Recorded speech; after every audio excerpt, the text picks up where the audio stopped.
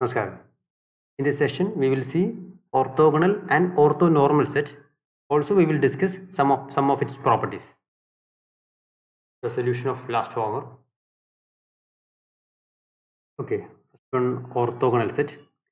A set of vectors in an inner product space is called orthogonal set if each vector in the set is orthogonal to every other vector in the set. Okay, for example, we consider an inner product space V and a subset S. Suppose S contains only three elements U1, U2, U3. And this set S is said to be orthogonal set when every vector in this set is orthogonal to every other vector. That means inner product of U1, U2 equal to 0, inner product of U1, U3 equal to 0, and inner product of U2, U3 equal to 0. Now, this means U1 and U2 orthogonal, U1 and U3 are orthogonal, and U2 and U3 also orthogonal. Okay, if U1, U2, U3 satisfies all these three conditions, then we can say that S is an orthogonal set. Okay. For example, check whether S is equal to x, y, z in R cube, R ratio 3. We know that R3 is a inner product space with our usual inner product or Euclidean inner product is orthogonal.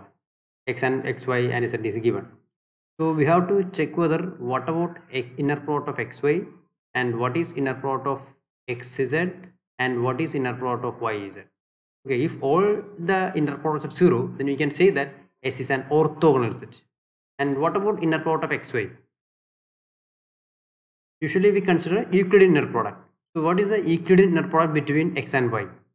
That is 1 into 1 plus 1 into 1 plus 1 into minus 2. This is equal to 0. 1 plus 1 plus minus 2 equal to 0. Okay. Similarly, what is xz? 1 into 1, 1. 1 into minus 1, minus 1. 1 into 0, 0. That is also 0. Last one, inner product of yz, that is 1 into 1, that is 1. Plus 1 into minus 1, that is minus 1. Minus 2 into 0, that is 0. So this is equal to 0. So all the inner products are 0. That means they are mutually orthogonal. So this given set is orthogonal set. So S is an orthogonal set. Okay. Okay, next we are going to define another set that is called orthonormal set. An orthogonal set, first of all, the set is orthogonal.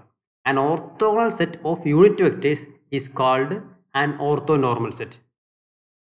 For example, as similar to the previous example, we consider a three-element subset of an inner product space V. Then what is the condition for this set is orthonormal? First of all, S should be orthogonal. That means inner product of U1, U2, all these three inner products are 0. This means this set is orthogonal. Then orthonormal when orthogonal plus unit. That means all the vectors should be unit. So first this set satisfies this condition. Then second condition is all the vectors are unit. Unit means norm of U1 equal to 1, norm of U2 equal to 1 and norm of U3 equal to 1. Okay, so if a set satisfying these two conditions, then we can say that the set is orthonormal. So orthogonal plus unit. Okay, and what about norm of U1 equal to 0? How to evaluate norm for a Euclidean inner product? Yes, by definition, this is equal to, or in general, how to evaluate norm using inner product? Square root of inner product of U1, U1. So this is equal to 1. Square root of inner product of U1, U1 equal to 1 means what about inner product of U1, U1? That is also 1. It's a square of 1, that is equal to 1. Okay, so norm U1 equal to 1 is equivalent to inner product of U1, U1 equal to 1.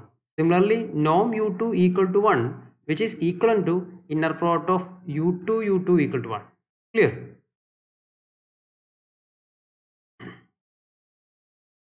Okay, consider an example. Check whether S is equal to the same set as problem number 3. Okay, is orthonormal.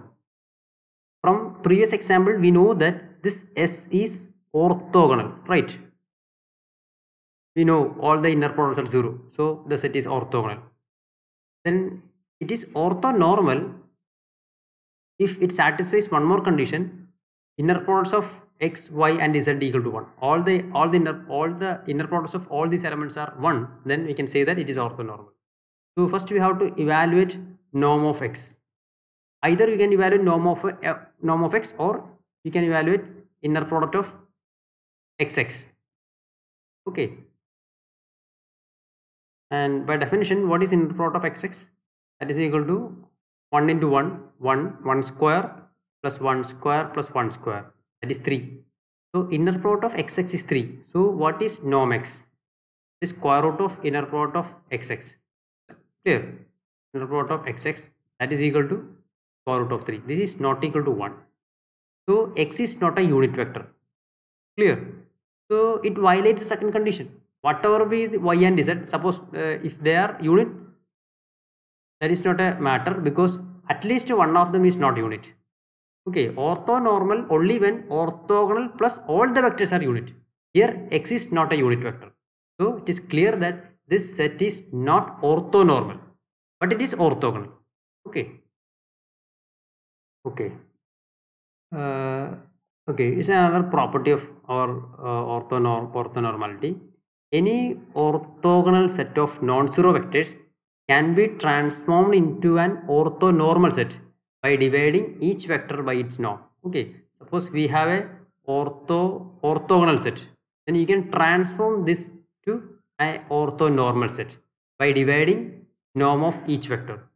Okay, so let us consider an example. So consider s is equal to x, y, z. X is equal to 1, 1, 1, y is equal to 1, 1, minus 2, and z is equal to 1, minus 1, 0. Okay, this is same as our previous set in last example. So how to find norm x? Already we have seen that norm x is equal to square root of 3. Okay, that's equal to square root of inner product of xx, that is equal to square root of 3. So how to find the corresponding orthonormal set? By dividing the vector by its norm. That means you consider x by norm x. This vector is unit. Similarly, you consider another set, that is y by norm y, and last one is z by norm z. Then this result says that this set is orthonormal. Okay, that's the idea. So in this example, norm x equal to root 3. Similarly, what is norm y? Norm y equal to square root of 1 square plus 1 square plus 2 square, that is square root of 6. And what about norm of z? That is square root of 1 square plus minus 1 square, that is 2. Okay, then you consider the set x by norm x, y by norm y, z by norm z. That set is orthonormal because already they are orthogonal, and then we divide with its norm, that gives all that makes all the vectors are unit.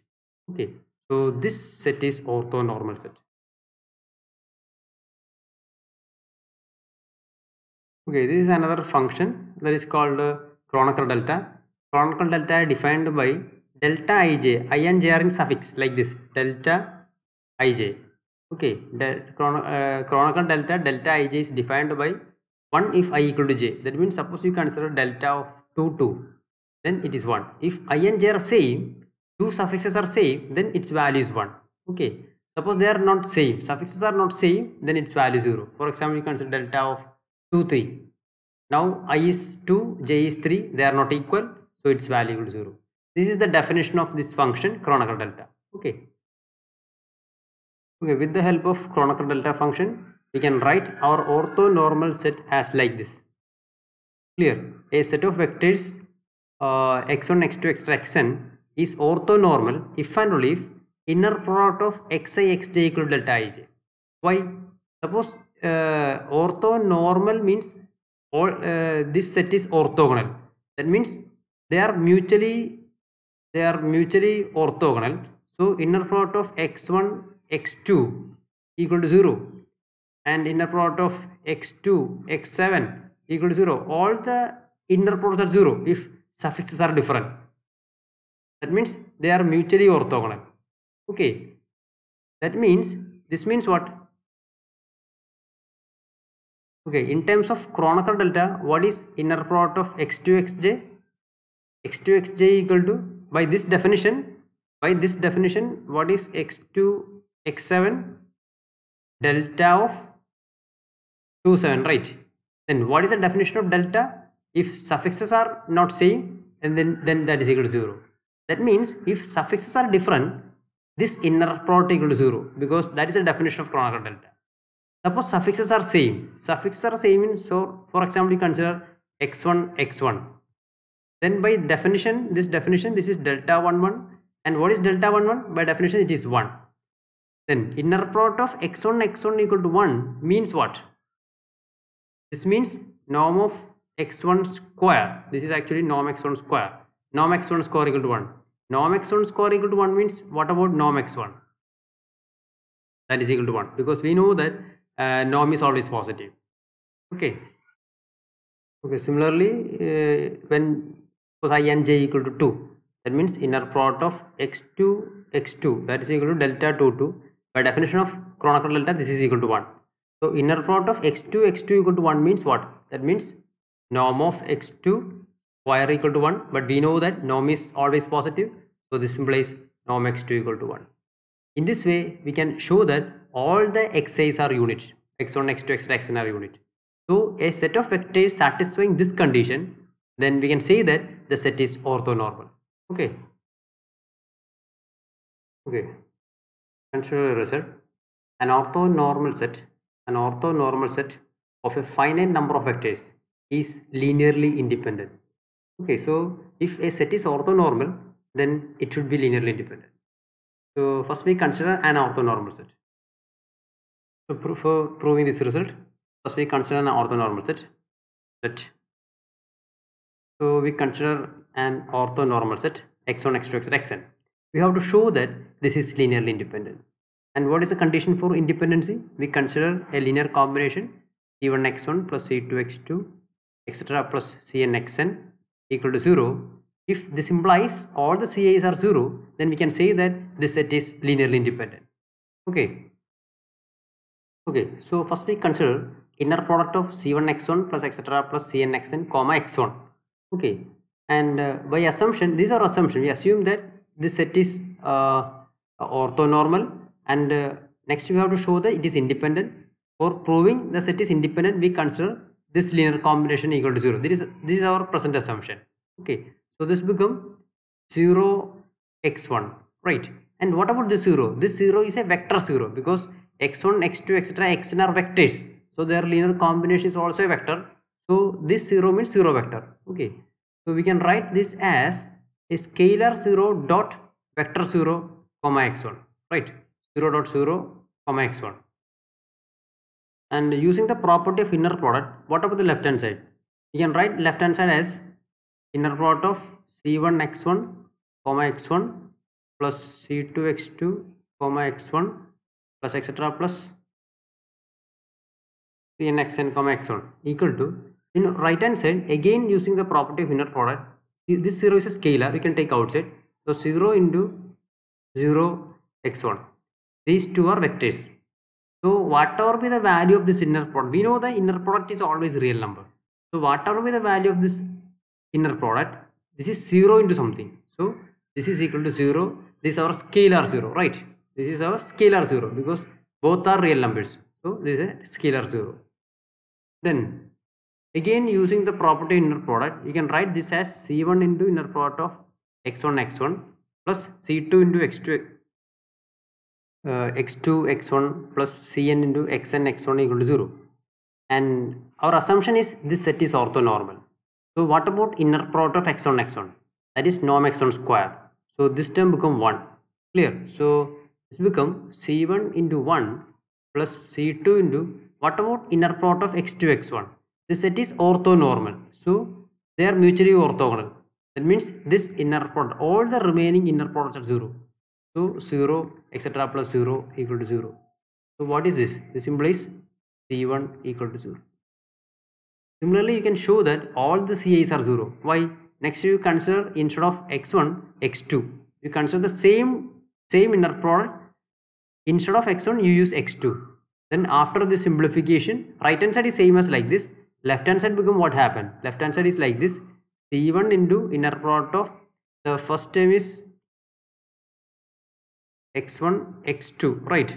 And second time is c2 x2 x2 etc plus last time is cn xn x2 equal to 0. So this is x2. Okay, then what happened? Similar to the previous case, this is equal to 0, all the remaining terms 0 except second one. This is equal to 1, so c2 equal to 0. So in general, if you use instead of x1 x2, you can use xj or xi, where j equal to 1 to etc n. Then you can easily show that cj equal to 0 for all j equal to 1 to etc n. So so you can easily show. So here this means that our c1 c2 etc cn, all the scalars are 0. If you assume, if we assume this condition, this implies c1 equal to c2 equal to etc equal to cn equal to 0. That means what? That means this set is linearly independent. Clear? So a set is orthonormal, then that set is linearly independent. That's it. Okay, next one. This is the important property of orthonormal set. If x1 x2 xn is a orthonormal basis for a vector space V, that means this set is a basis together with the orthonormality. That means the vectors are orthogonal and unit. Then we can write x as inner product of xx1 x1 plus inner product of xx2 x2 etc plus inner product of xxn xn. Okay, for any vector x in V. That means we can write every vector. We know that every vector is a linear combination of basis elements, and we can easily find that coefficients using this inner product. That's a interesting property of orthonormal basis. Its proof is very simple. For example, we consider an arbitrary vector x, and we know that this is a basis. So every vector uniquely expressed in terms of basis vectors like c1 x1 plus c2 x2 etc plus cn xn. This is possible. This is true for every basis. Okay, and in this result we have to show that what about c1? In this result we have to show that c1 is inner product of xx1, and similarly we have to show that c2 equal to inner product of xx2, like that. Okay. So in general, our ck equal to inner product of xxk. Okay, where k equal to 1 to etc. So we consider inner product of xk. And what is inner product of xxk? We know that x can be written as c1 x1 plus c2 x2 etc plus cn xn. This is possible because this set is a basis. Okay, into xk, and here we assume that k can take 1 to up to n. Okay, you can choose any value for k. So by the definition of inner product, we can write this as c1 into inner product of x1 x1 x1 xk, and second time is c2 inner product of x2 xk etc plus cn into inner product of xn xk.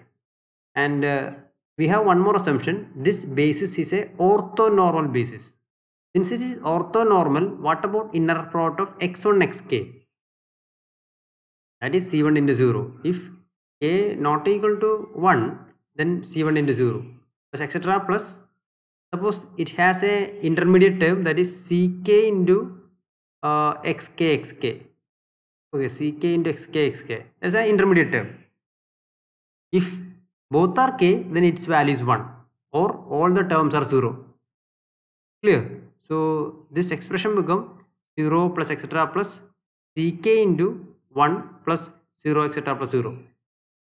K may be 1, k may be 2, like etc. Okay. So what is our conclusion? Inner product of xxk equal to ck. And this is true for k equal to 1 to etc n. So when k equal to 1, inner product of xx1 is c1. When k equal to 2, xx2 equal to c2, like that. Okay, so every vector x can be uniquely expressed like this since it's a basis. Now it is clear that this we can replace this c1 by xx1, right? And this c2 by inner product of xx2 plus etc into x2 plus etc. Okay, that's the result.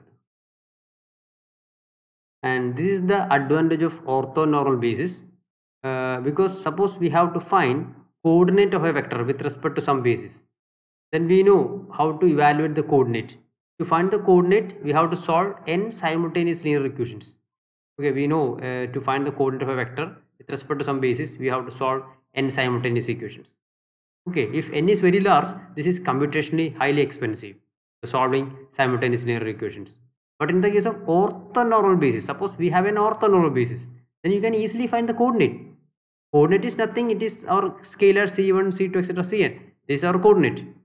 Okay, so if it is orthonormal basis, then you can easily find the coordinate using x, x1, etc., x, xn. So we have to evaluate only n inner products instead of solving n simultaneous linear equation. Okay, so this is the advantage of orthonormal basis. Okay, thank you.